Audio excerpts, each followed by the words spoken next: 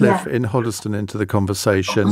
Now, Cliff is somebody that I talked to on a Friday night. I think it was at the end of March, and he phoned in. I was sitting in for Andrew Pearce, and he phoned in, and his call, I think, had such an impact on the audience that was listening. And then we spoke to him a couple of times afterwards.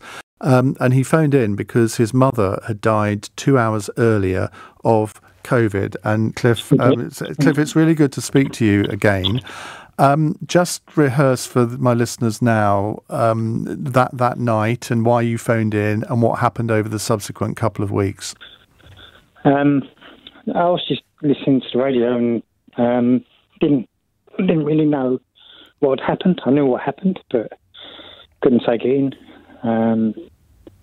Felt lost, felt alone, felt let down by, don't get me wrong, not the NHS as the people, but the way we were dealt with. I basically left at home to die. My mum and me at the time, being ill at the time with it. And even still now, it's I can't grieve. I can't, because I'm still not sure in my head kind of what's gone on. So this is what, 4 or 5 months later, and you're still struggling to cope with it.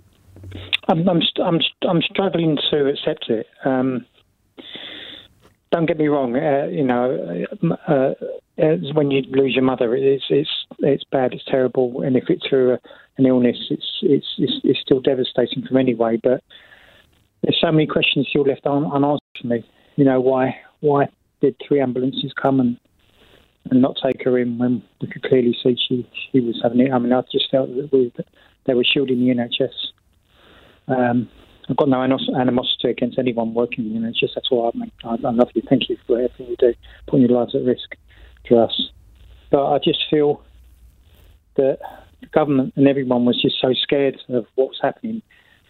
Maybe wasn't being honest about not knowing what's going on. Let's be honest to the public, Mr. Johnson and governments. Just be honest and tell us, because we're still lost. I'm still lost. I'm still upset. I want answers, but I also want honesty, and I think that's the thing that I'm struggling with. That all the rule changes now, like my daughter's going back to school next week. My other daughter's going to university, and we're still getting things that governments are changing and saying, well, this is going to happen. The schools are giving us emails saying we don't know what's going on. How are we going to deal with this? It's just. Well, it's horrible. I just can't get on with family life. It's hard. Right.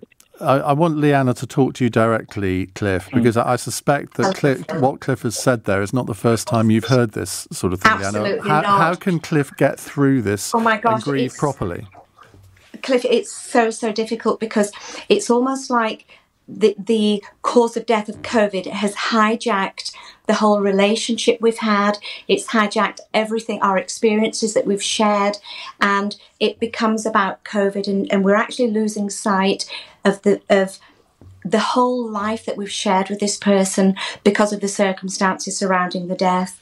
And it is very, very difficult, because we are in very, very uncharted territory, and it's very, very unknown, and the directives are very fluid. There is no blanket directive, and because we don't know from one day to the next what we're doing and what's happening, we cannot sit there in honesty with our grief, and it has been really, really difficult, apart from the fact that we don't have our usual support networks. We don't have that usual scaffolding, the social distancing, and it's this backing off that is so difficult. And because people think, well, I have to back off, they don't actually verbalise it properly, and perhaps they don't even know why they're actually doing it. And I think it's plunged us all into this awful situation. But if I can say to you, Cliff, I would really, really love to think of you thinking about your relationship with your mum and what you've shared with her, rather than focusing on this ending, because you will get stuck in this ending at this time. And I would like to talk to you further about this.